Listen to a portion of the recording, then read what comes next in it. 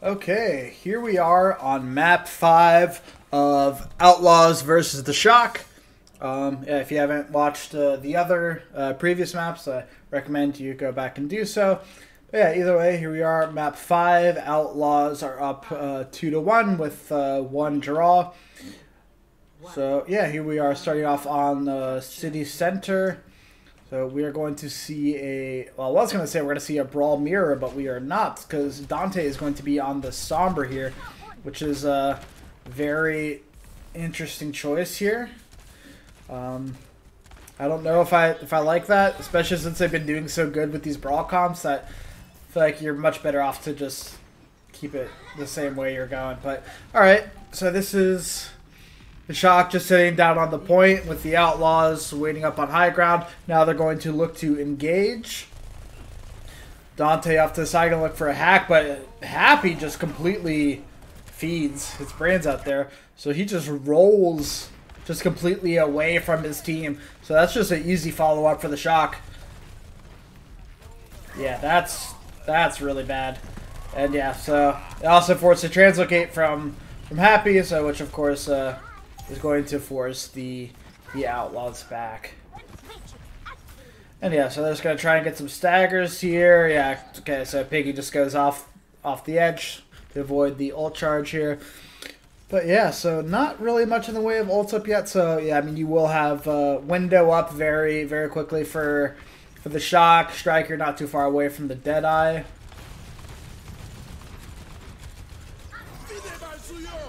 Okay. Okay, yeah, so that's very interesting interaction. So, first of all, I guess one smaller thing. Okay, so before this window, the Outlaws, it's still a little bit early, but the Outlaws sent Dante back here onto the point, and then you will see Trujillo fly back there and just kind of a solo contest, which is good. You know, you don't want your entire team just peeling back. But yeah, then what ends up happening here is Violet drops this window, which the Outlaws have been doing a super good job of playing around this entire time. But now, so they are able to bring up this wall here in the background, preventing everyone from backing up, which is good. And also, there is no Mei this time for the Outlaws. So this is what I'm talking about with this composition. I'm not really crazy about it from the Outlaws. They were so good at, you know, walling off the windows and then re-engaging with their own window. But here, they're just, I mean, especially on this part of the map, it's just so open. There's not really anywhere you can go for cover. And, yeah, especially not when you don't have a Mei. So this is just, yeah, easy kills with the window. And, yeah, the Outlaws just not having the composition to be able to deal with it. So that's just a very, very easy team fight win if you're the Shock. And now you start to see like some more of these ultimates come online with the Deadeye and the Blizzard. Dante's still only at 80% to his EMP, which is obviously the big win condition that they're going to be looking for. So, okay. So they go for that Deadeye, but aren't really able to get anything off the back of it, just able to buy a little bit more time. So here we're going to see the Outlaws pushing in. They managed to get a hack onto Nero, and there comes the big EMP. And wow, yeah, FD God, very similar to what we also saw on the first point, where a big ultimate comes on. So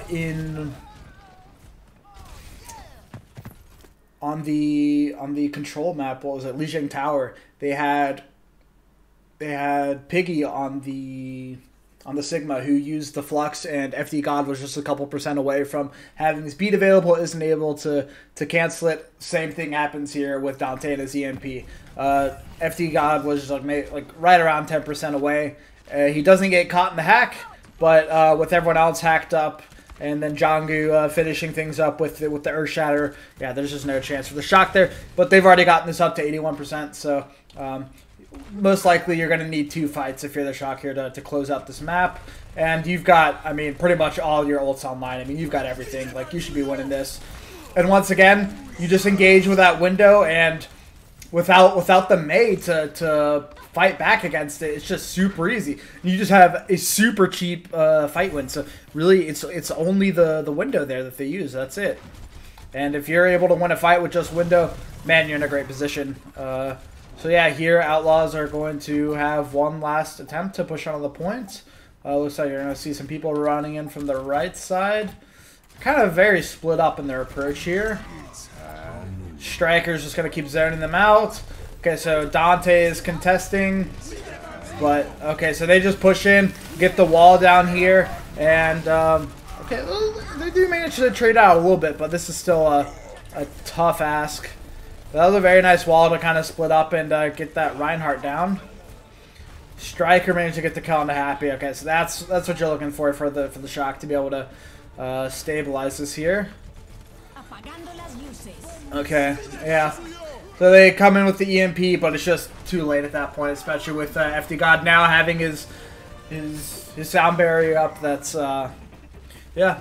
Well played from Shock, but I mean, ultimately, I really think this is just a case of compositional difference.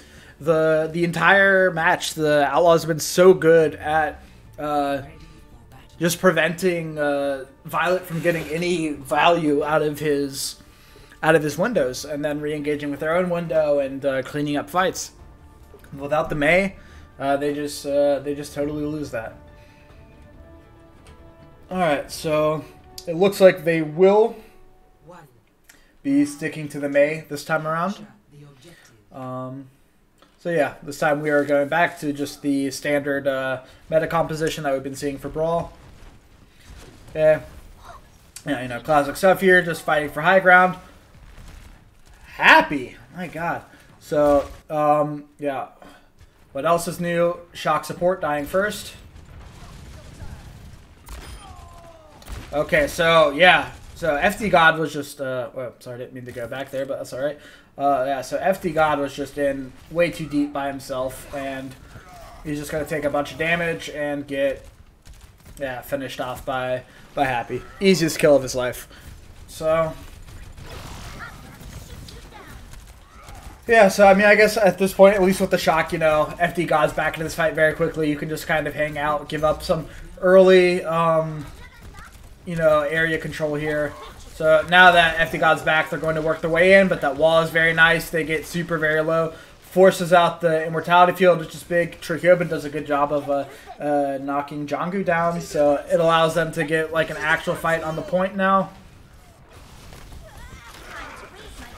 Okay, so here we see, so the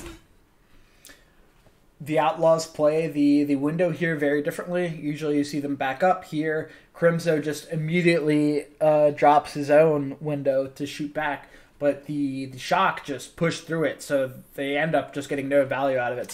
So Violet's goes up. It's going to go through that window very quickly, but yeah, so as you see, I mean, there's just nothing coming through from this window from the Outlaws. So would have preferred to have seen them just like back up even more, like right off the bat, and then once they've stabilized, then go for the re-engage, like they've been doing for most of the maps. Yeah, Happy does get the kill on the baby Diva at the end. Don't really know if that's gonna mean much. I mean, Diva's obviously pretty quick back to the party, but yeah, we'll see here. Oh right, and this is just a wonderful striker play here. You know, this will probably get patched out pretty soon, but you know, a nice little cheese strategy. But hey, you know, you'll take the wins where you can get them. Just yeah, easy to clean up with the big shatter after that. Yeah, that one absolutely blew my mind when I saw that one live. And anyone who hasn't seen it before, the way it worked was they had him standing up on this bench, and then they Mei wall boosted him up, and then he was able to just kind of jump onto it. So, pretty interesting play. So, early on here, they're able to get up to close to 50%. Yeah, a lot, like almost all the ultimates available for Outlaws now. Shock not really hurting for ultimates though, but good position. Okay, so that Blizzard just gets no value. I mean, they force them back, but that's about it. This window is kind of... Ooh! Window... Yeah, I mean, the window really was only there to, you know, prevent them from pushing in further, but Piggy just lobs in the bomb, and yeah, once again, Shock support dies first. Okay, yeah, now Outlaws have the big ult advantage, so they're going to push in with this wall. Or not wall, with the window. And yeah, here they're... Ooh, this is a pretty late beat. I don't know if that's necessary, but yeah, I mean, they played that engage very well. Just waited for the Shock to use their ultimates and to, you know, wait for all those to go down, and then once they're ready, they push back in with their own window and just made the most out of it. So, cap in overtime, so really no room for error at this point. They do have pretty good ult economy here, both of their DPS ultimates and Earth Shatter as well, so going to be looking to get a lot of value out of those. Shock moving in onto the point. Striker is going to try and just give them some free real estate there. So yeah, this is the same interaction that we've been seeing from these two teams with the windows, except now it's with the high noon. Shock push forward with their high noon, and then the Outlaws, once that goes down, counter with their own. But we'll see FD God just immediately drop his beat because they know Druby doesn't have one to counter, so they're just going to try and run over this McCree, who's in. Even though he can do a lot of damage very quickly in once he's doing his Deadeye, but he's also very, very vulnerable. So they're just gonna try and run down onto him, but they're able to kind of kite him away, and that's a huge shatter. And Happy manages to get the D-Mech.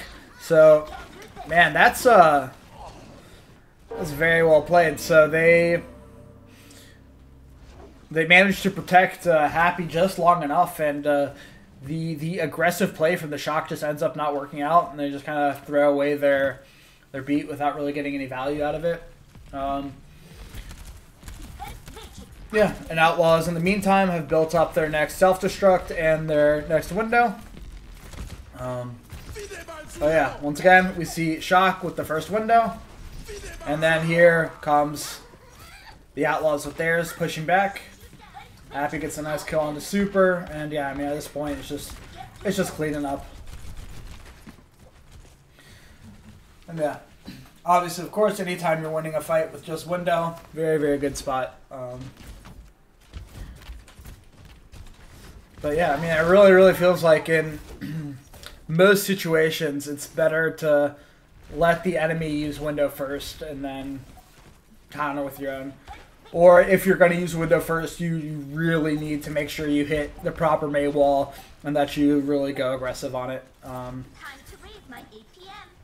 Yeah, so here at this point, yeah, I mean, the Outlaws are just kind of happy to stay up on the high ground, keep building up ults while Piggy just kind of keeps dipping up and down to contest the point. But yeah, either way, this will be the last fight for this point.